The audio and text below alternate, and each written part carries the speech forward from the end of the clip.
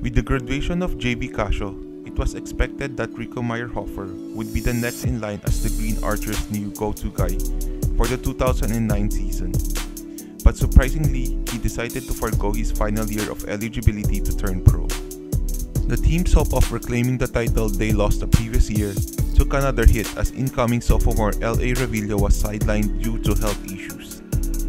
After an impressive first season, Revilla was poised to take over from Casio as lead playmaker. Despite the early setbacks, Coach Franz Pomarin was able to stockpile talent from the junior ranks as they added sought-after 6'5" forward Arby Brimas and Buten Adrada along with Joseph Morata, Joel Tolentino, Gab Banal, and Jed Manguera.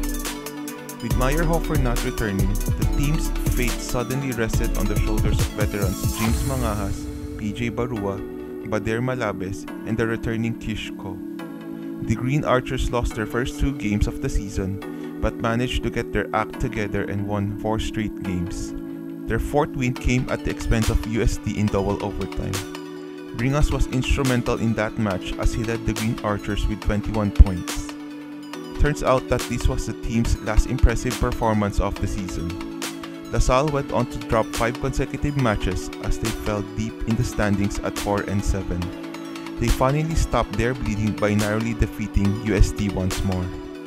In danger of missing the Final Four for the first time since its inception in 1994, the Green Archers found themselves in a must-win situation to force a playoff with 2 games left in the elimination round. Even after a disappointing 2-point overtime loss to FEU, there was still a small window of opportunity for them to tie UST for the 4th seed. But alas, they still could not get it done, narrowly losing to NU to end their campaign at 5-9. Overall, it was a lack of experience and leadership that led to the team's downfall last season.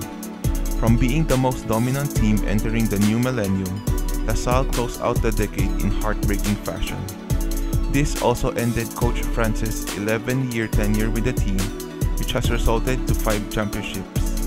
It was a bitter end to a great run.